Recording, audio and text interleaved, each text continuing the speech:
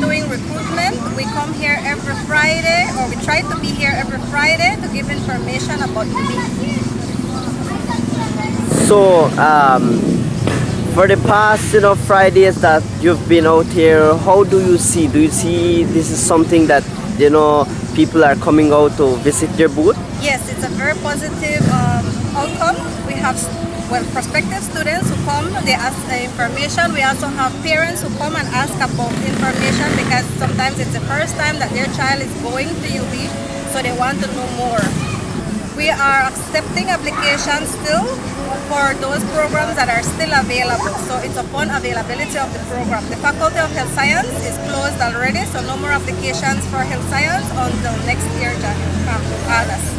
Yeah, social work program is closed too? Social work is the only one that is still open in the health science, and it's a fully online program, 4 years, so any students can apply and take it anywhere in the country.